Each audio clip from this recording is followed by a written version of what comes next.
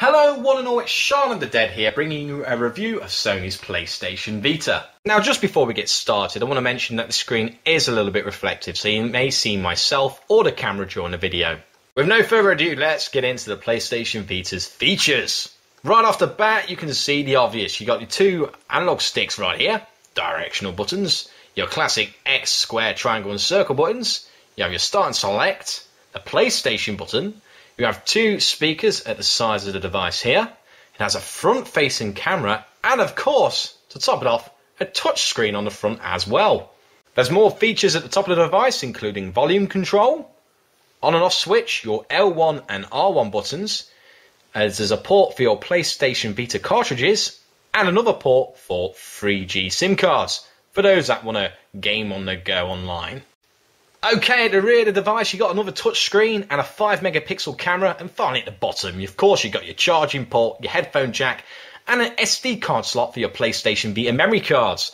Here's one.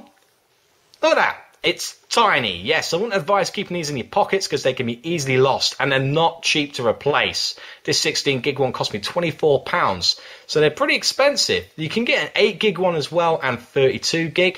You can also get various game packages with these. For example, Tesco do one at £20. It's the Indie Game Pack.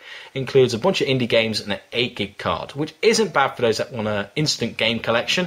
So yeah, they're pretty good. It's worth knowing though that these are the only type of card compatible with a PlayStation Vita. You can't use anything else as a memory card. These are the only ones that will work, which is quite frustrating. But nevertheless, yes, it's worth looking after. I have a case like this.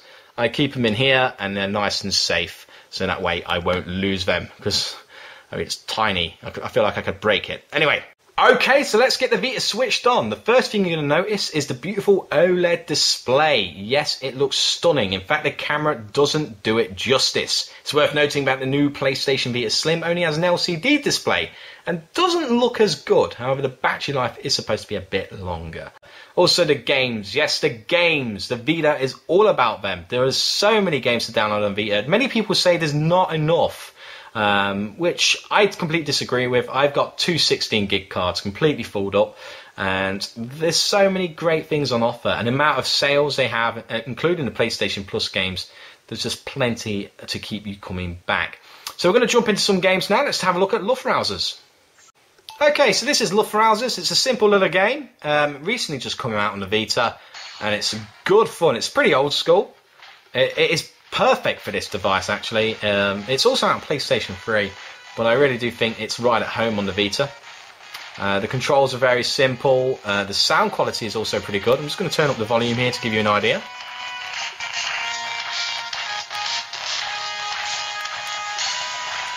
I'm also not very good at this game.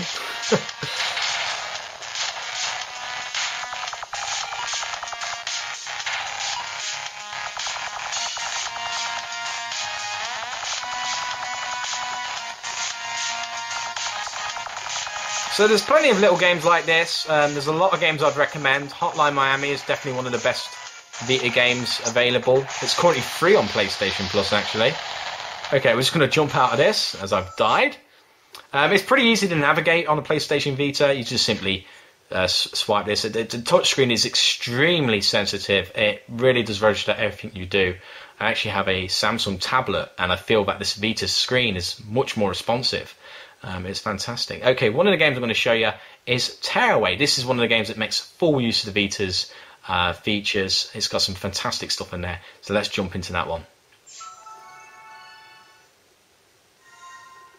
Okay, this is Tearaway, as you can see. It's also got the motion control there that's available to use, as you can look around like that. It's a really cool feature. I think that's something I forgot to mention earlier. There's that many features with this device. It's easy to forget them all. So we're just loading into the game now. Now this is by Media Molecule, and they are a very renowned developer for creativity.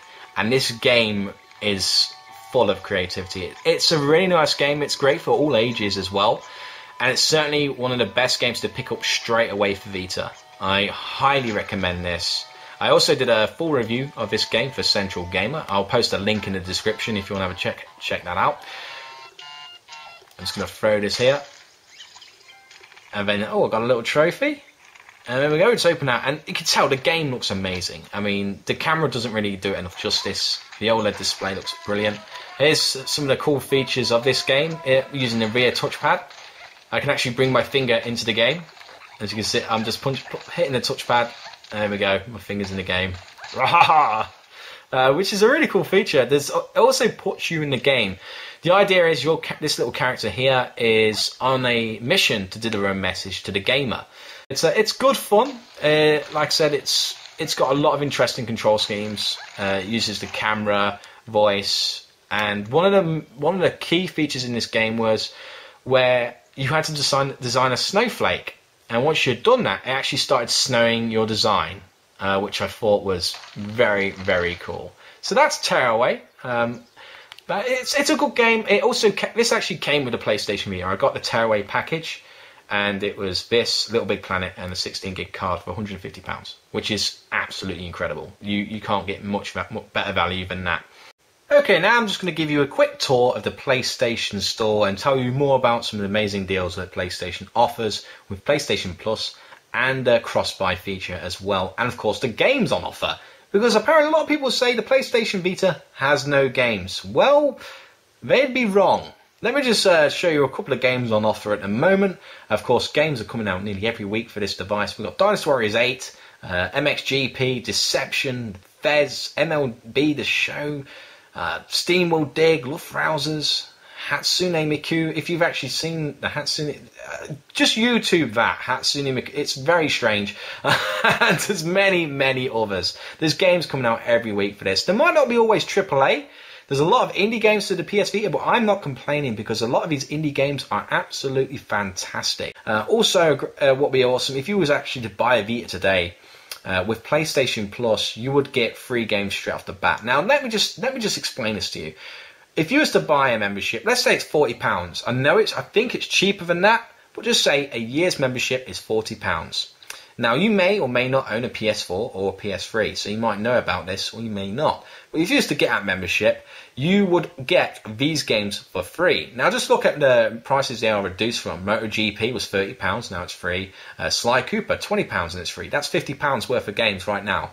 You've just made your money back on your membership. And then you also got Hotline Miami, Uncharted, and Gravity Rush on top of that. In terms of value, it's fantastic. That's just PlayStation Vita. On PS3 or PS4, you get free games every month as well. It is possibly one of the best things since sliced bread. Another amazing feature is cross-buy, which you might have not heard of as well. This means if you used to say buy a certain game in particular, say if you had a PS3 and you had bought some of the PS1 classics, for example Resident Evil, you would actually be able to download Resident Evil on the Vita free of charge because it's under cross-buy. So this works with certain games, including certain games that just come out on the PS4, such as Steam Will Dig. If you bought that on the PS4, that would also be playable on PlayStation Vita. Same with Fez. If you got it on the PS4, playable on the Vita, and I think it's also out on PS3. So you only have to buy it once, and it's instantly playable for all three devices. The PlayStation Vita really does have a lot of content. If you was to pick one of these up today, you would spend ages buying and downloading games until you realise, oh my gosh, I've just spent a little bit too much money, especially with sales like these. PlayStation are always putting something out on sale. So that's the PlayStation Store, home of many, many games from PSP, PlayStation 1, indie games, AAA titles, you name it, they probably have it. Okay, now it's time to show you possibly the best thing about the PlayStation Vita, especially if you're a PlayStation 4 owner. Yes, it's called Remote Play. You might have heard of it. It's absolutely fantastic, and this more or less makes the Vita a must-have gadget for the PS4, especially if you say, oh, you're a bit bored at work, you've got a Wi-Fi connection, you left your PlayStation at home on standby. So what do? You just connect to your PS4 wirelessly and play a bit of Resogun. Yep, you can do that. It's absolutely brilliant. And look at how quick it's simply fast and fluent. So I'm just going to show you some Infamous Second Son. Let's check it out right now. So here I am with Infamous Second Son, looking absolutely amazing. To be honest, the camera doesn't really do it justice. I'm looking at directly at the screen and it just looks phenomenal. It's just flawlessly streamed straight from the PlayStation 4. It's almost like magic. So I'm going to try and see. Oh, we've got some neon powers. Let's just Let's just glide off somewhere. Look at that. It's so amazing, this game. I love this. I love it so much. It's certainly one of the best games I've played in a while. The graphics on it are absolutely phenomenal. The powers are really cool to use. You can really cause some chaos. And being able to run like the Flash is pretty sweet as well. You also have the different powers as well. I think we got some smoke here. Let's see if we can take some of that. Fantastic. Boom. Love it. I love this game. I get quite giddy. The visuals are just incredible, and it holds up so well on the Vita as well. You know, it doesn't lose that graphical fidelity. It just looks amazing. Let's see if this can annoy some people. Shoot that guy's car up. Where's he gone? Have some of that. Yeah, you don't deserve to have nice things. So yeah, this is just as good as it gets, and it's really quite simple to play. You also got on the back of the controller, that works as your R2 and L2 buttons as well. If I see if I can try and get it up to come up on the screen. I think it's a little bit clunky sometimes trying to use those to really do anything. The R2 and L2, sometimes they don't work or they can be unresponsive. But to set this up with a PS4, it's very simple. You don't have to really do much about that. The graphics look amazing. I'm going to actually show you a couple more games on the PS4 as well. So that's of course, that's infamous Second Son. Let's have a jump back here. So you just simply jump back to the PS4 live screen. That's simple. And you can jump back on Infamous if you like. So you have full reign of what you want to play. Certain games like Call of Duty Ghosts are a little bit hard to play. We got the new Mercenary Kings. Let's just jump onto that. So here we are, Mercenary Kings. Again, it's not doing it justice. The screen, it just looks great. The colours really pop with this game. I've got to say, it's really cool. Also, if you want to see... Oh, I've just got shot there. Show him what for. Just if you want to see, there's no latency whatsoever. The buttons work perfectly. As you can see when you're reloading. Spot on. And so that's one of the cool things about it. I don't even know how it actually works. It's phenomenal. The fact that you can actually just connect to a wireless connection and then be able to stream the PS4 to your PlayStation Vita.